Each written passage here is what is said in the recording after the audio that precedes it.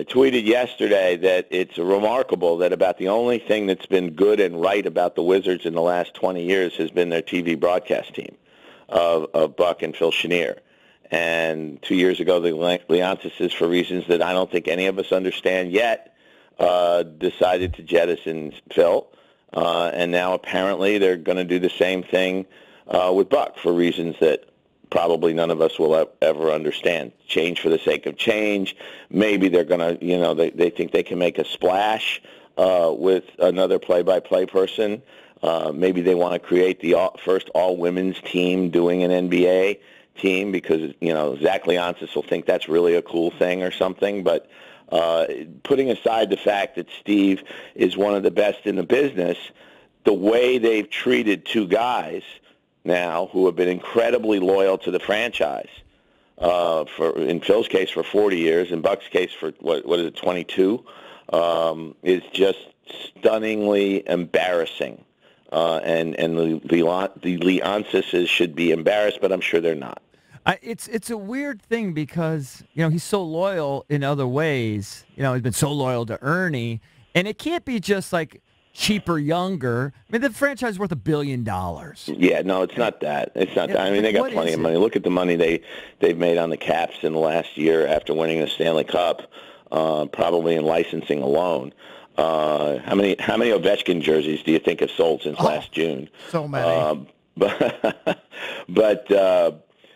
Yeah, no, it's not a money thing. I don't think Ted's ever been a guy who does things for money one way or the other. As you said, he's got plenty, and he's going to make so much more with this gambling thing.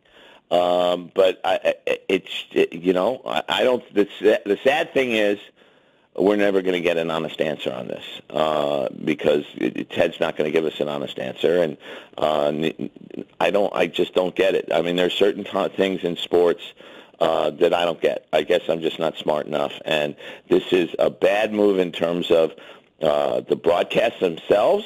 It's an unfair move I mean, is there anybody in town who doesn't like Steve Buckhantz, for crying out loud? He's an icon. Is there anybody in town who doesn't like Phil Chenier? I shouldn't speak of him as if he's dead. Right. It's just utterly ridiculous. It seems like a bizarre sort of agenda thing, and what's so weird is Ted has managed in many ways the Capitals brilliantly. I thought the way they handled the whole run, the post-Cup stuff, the celebration. That was all great. Brilliantly. Yep. But then the way he's handled Is Alex sober yet, by the way? Yeah, I don't know. Hey, look, he's played great this season, he's atop maybe the that's goal the way scoring to be. list. 46 goals. But then, I don't care. Yeah, if I know. I may try that. But then, John, how do you sort of rectify in your mind then the way the Wizards have been so mismanaged? It doesn't make any sense to me. Yeah, that's the thing. I can't answer that, and I don't have an answer for you. I think the Ernie thing. He stuck with George McPhee for a long time as GM with the Cavs, but George McPhee had a lot of success. Mm-hmm. He didn't win a Stanley Cup, but he had a lot of success, and he brought in all the players who eventually won the Stanley Cup. And so, and again, I like Ernie. I mean, I've always liked Ernie. I don't like some of the. He is a control freak. I mean, literally, like when I was doing my book, The Legends Club, on Krzyzewski, Dean, and Jim Valvano, I called Pat Sullivan, who was working as an assistant coach. Right. And it took me 10 times to get in touch with him because he was afraid to call me back because they're all under instructions not to speak to the media. Only Ernie and only the coach, in this case Scott Brooks, speak to the media. And it's ridiculous. And I don't get that, but I think Ernie's obviously made some mistakes. We're all killing him on the Porter thing now, but that was a move that I think they felt they had to make. But there have been some other much more obvious mistakes. Think Jan Vesely, and here we are. And they're better if they off if they miss the playoffs. They'll probably end up as the 8th seed with a 38-44 record. John, best guess. Getting back to Buck for a second, what do you think his short-term future holds? I mean, he could go work for basically any NBA franchise calling games, but do you think he wants to do that after being a Washington fixture for so many years? I can't see Buck leaving Washington. I mean, he settled down, finally got married a few years ago. He's got a really nice house out in the suburbs. As you said, he grew up here. He is a fixture. I think that some people say take over. He's play-by-play. Well, Larry Michael shines Dan Snyder's shoes. I mean, and why would Buck want to work for Dan Snyder?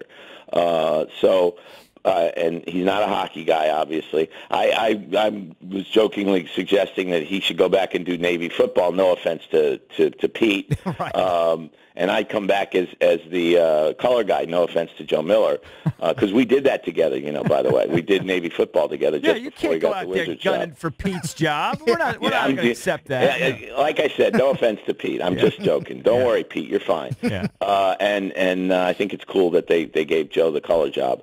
But what I see is sort of like what Chick has done. Chick Hernandez is he'll kind of float around, do different stuff, maybe do some radio. Maybe he'll take your job, guys. Well, buddy.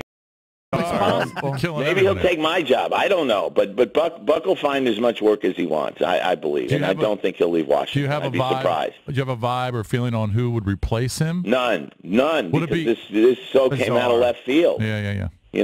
But I believe, and I have absolutely no factual evidence of this. I'm simply speculating.